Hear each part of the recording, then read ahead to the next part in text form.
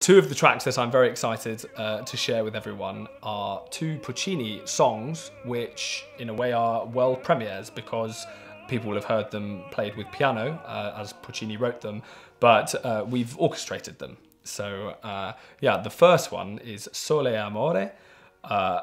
Once you hear it, you will immediately recognize that this is a tune that Puccini then put into La Bohème.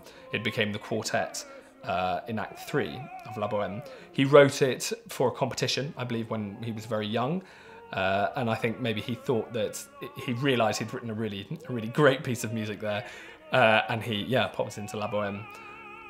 It was wonderful to sing. I haven't yet sung La Bohème in the theatre, but I will be doing so shortly, and it's nice to have had that little dip the toe into that water.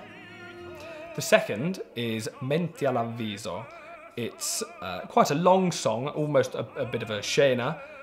It tells a story of someone having a nightmare, essentially, of strange visions and hearing sounds in the night.